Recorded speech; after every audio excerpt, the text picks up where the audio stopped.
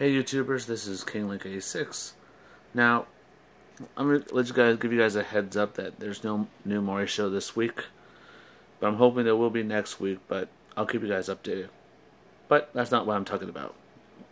Now, as you guys know, my favorite television show is Ghost Adventures, seeing paranormal evidence that ghosts are real and everything. I've watched every episode from the documentary and then their first season all the way up to now.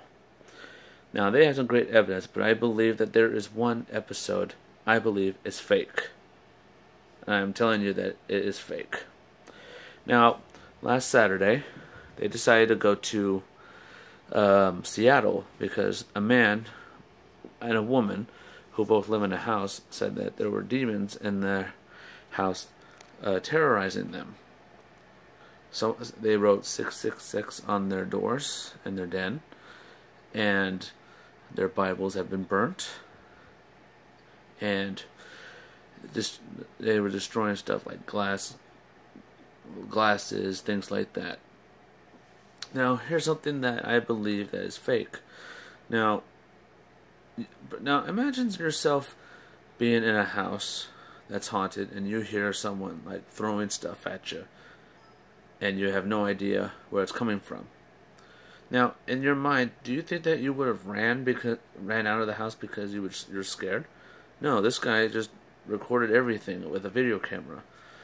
We've seen the glass being thrown at the bookshelf, but here's the thing: the camera was leaning towards here, I'm going to show you.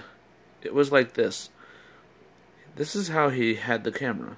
You see the glass going like this, like that, but we didn't see up. All you kept was going like that, down like this, right there. So we couldn't tell where the glass is being thrown, like where it's coming from.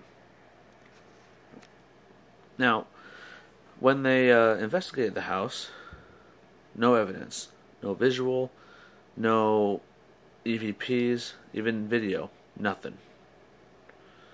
So I believe that this guy, claiming that his house is haunted, he's just getting attention.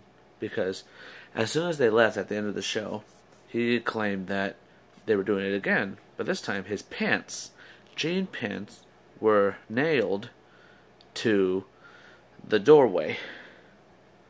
And I think he's just trying to get attention, because if they couldn't find any physical evidence that there was no paranormal activities at all, so why say that it's haunted? So I believe that episode is fake.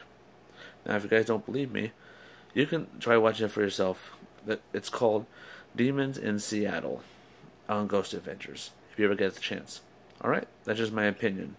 But hey, thank you for watching my videos, and as always, have a great day.